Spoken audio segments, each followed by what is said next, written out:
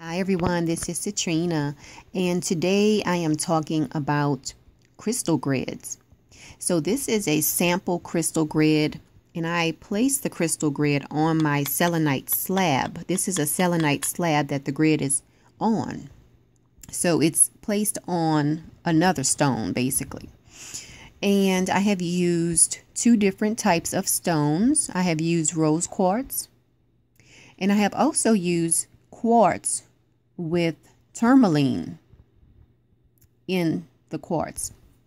So this is also known as tourmalinated quartz, and it gets its name from the fact that it is a quartz stone, but it does have black tourmaline within the stone. So if you can look at that, you can see all of the bits of tourmaline in the quartz. So I like to use equal number of what I call my runner stones or my helper stones. So if you see, I have 4 smaller pieces of rose quartz, and then I have 4 smaller pieces of the quartz with the tourmaline. And then my middle stone is my focus of the grid. So it's okay to have one piece of this stone on the grid. So I have a total of 9 stones on this grid. You can use whatever number you would like for this particular grid. Like I said, this is a grid to manifest love into your life or loving situations. So rose quartz is the perfect stone for that, because rose quartz is the stone of love basically. Now, I have used this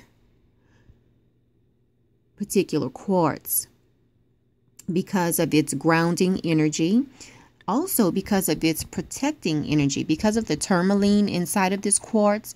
Not only does it amplify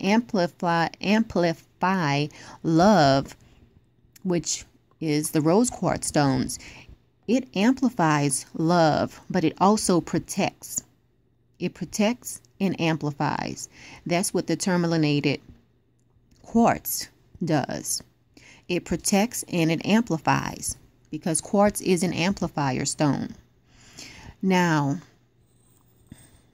as I mentioned, you can use any number of stones you would like. You can use any number of patterns you would like. I like a matching pattern. So all of my runners are placed directly across from one another, and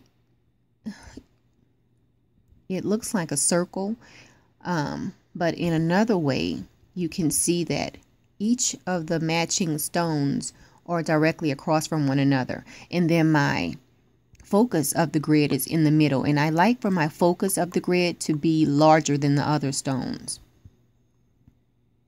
So this is one example of a crystal grid. Now also, if you don't want to, let's say you're really trying to manifest something. So this is my pyramid. I use this for manifesting. I'll put, write down on pieces of paper what I'm trying to manifest, and I'll put it in here amidst my grid. Or sometimes I'll just sit this out on the windowsill, or I'll just sit it outside in the sunlight or the moonlight, depending on what I'm trying to manifest. So this is another example of how you can set up your grid, because whatever is on my paper in here, it has something to do with all of these stones. All of these stones are helping me to manifest whatever is in here. So this is just an example of a crystal grid, you guys. And I do recommend that everyone try it. See if you like it, because it's a great way to manifest. Of course, prayer should be used. And also, if you just want to feel creative, like you're taking things into your own hands, I definitely recommend crystals. Prayer first, crystals also. Just whatever works for you. So again, this is Citrina. Thank you so much for liking the video, sharing the video, and subscribing to the channel. I greatly appreciate it. Please visit my website, metaphysicalmoonlighters.com. and I can schedule a reading for you, or you can schedule a reading there. And until next time, practice with your crystal grids.